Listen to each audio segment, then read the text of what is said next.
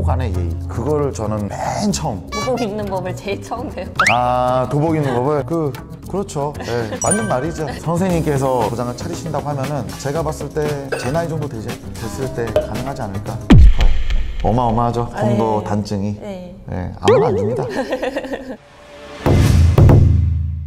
선생님, 검도장에 오게 되면은 처음에 뭐부터 배울 것 같아요? 제 상상으로는 그냥 죽도 휘두르는 법부터 배울 줄 알았어요. 죽도 휘두르는 법부터? 네. 그런 다음에 바로 호구 쓰고 네. 바로 띵땅띵땅? 네, 그렇게 할 줄 알았어요. 제 개인적으로 봤을 때는 검도 말고도 이 뒤에 도자로 끝나는 종목들이 이제 몇 개 있잖아요. 네. 뭐 검도도 있고 유도, 태권도, 합기도 이렇게 도자 들어가는 운동은 기본적으로 처음에 들어오면은 예법부터. 예뻐. 네, 검도장에 오면은 검도장에 관한 예법, 태권도장에 가면 태권도 도장만의 예법, 그런 게 있을 것 같아요. 네. 처음에 오시게 되면은 제일 먼저 저는 알려드리는 게 검도에는 3가지 예의가 있다. 첫 번째가 국기에 대한 예의, 사범에 대한 예의, 그 다음에 같이 운동하시는 상호 간의 예의. 그거를 저는 맨 처음 신발 벗고 들어오셨을 때 제가 알려드리는 부분이거든요. 저는 도복 입는 법을 제일 처음 배웠던 아, 도복 입는 법을?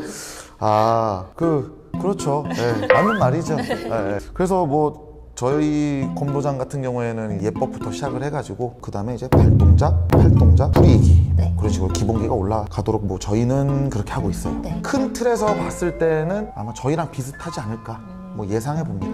또 뭐 있죠? 선생님 어떠세요? 이제 지금 검도하신 지 벌써 이제 한 달 조금 넘으신 것 같은데. 네. 제가 엊그저께 호구를 처음 딱 네. 입어봤는데 네네네. 제 생각엔 숨 쉬는 법부터 호흡법부터 배워야 되는 게 맞지 않나 합니다.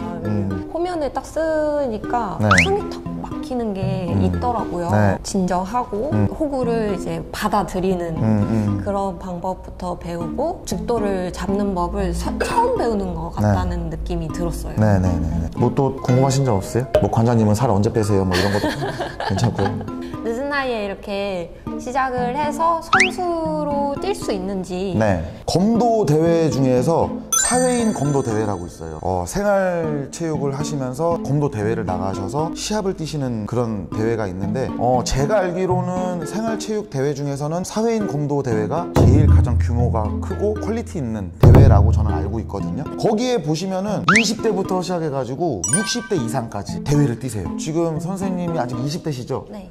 그러면 청년부로 만약에 나간다면 청년부로 뛰시는 거거든요. 선생님보다 곱절 이상 나이 드신 분들도 대회 나오셔가지고 치열하게 경기합니다. 제가 한 2번 정도 구경을 했던 것 같은데 네.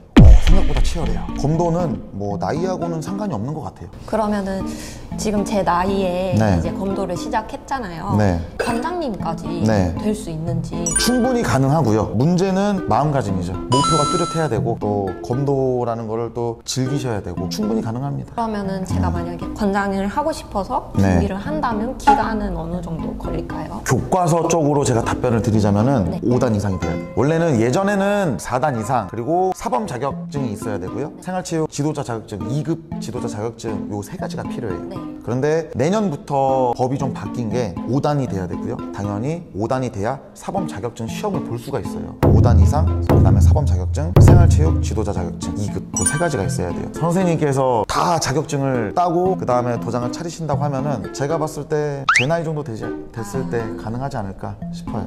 어마어마하죠. 검도 단증이. 네. 네, 아무나 안 줍니다. 네. 오늘 이렇게 해서 검린이들을 위한 궁금하신 점 몇 가지 추려서 썰을 한번 풀어봤습니다. 또 이렇게 궁금하신 점이 이거 말고도 또 많이 있으실 수 있을 것 같아요. 궁금하신 점 댓글 남겨주시면 최대한 반영해서 좋게 컨텐츠 한번 만들어 보도록 정진하도록 하겠습니다. 지금까지 검도왕찐사부 임재구 관장이었습니다. 김은 선생님이었습니다. 네, 감사합니다.